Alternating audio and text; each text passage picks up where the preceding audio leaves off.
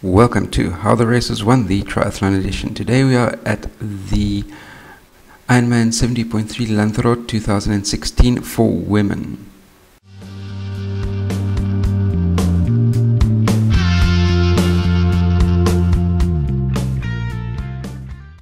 CoachEdu.net.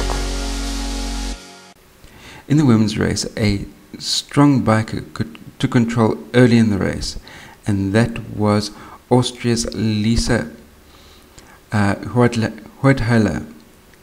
and she's well known for her bike strength, and she proved her skills in the 5th edition of the Ironman 70.3 LANZAROTE once again. When the 33-year-old came out of the water, she was not too far behind the American leader Kelsey Withrow, who had the fastest swim in a time of 26 minutes 02. The gap to first place was 2 minutes 37 when Huerthaler exited the lagoon in front of the Club La Santa, and she started hammering to the front as expected on the bike. Through 45 kilometers, Huerthaler led the race by 1 minute over Maria Szczesnik of Poland.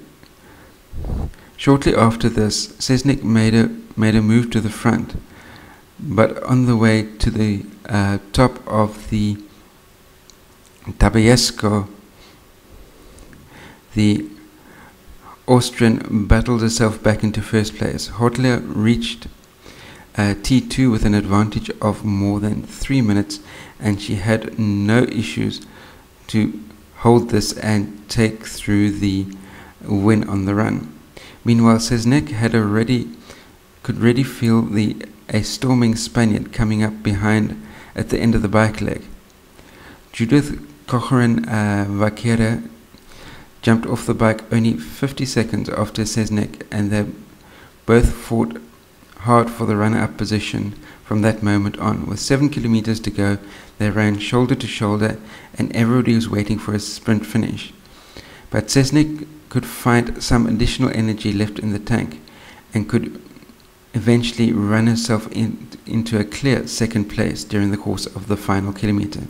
That brings me to the end of my report on the 2016 edition of the Ironman 70.3 LANZAROTE for women. Be sure to like and share this video, post any comments, questions, criticisms that you may have in the comment section down below. If you're new to my channel, hit that subscribe button, and last but by no means least, remember, stay carved up for the win. I'll see you next time. Cheers.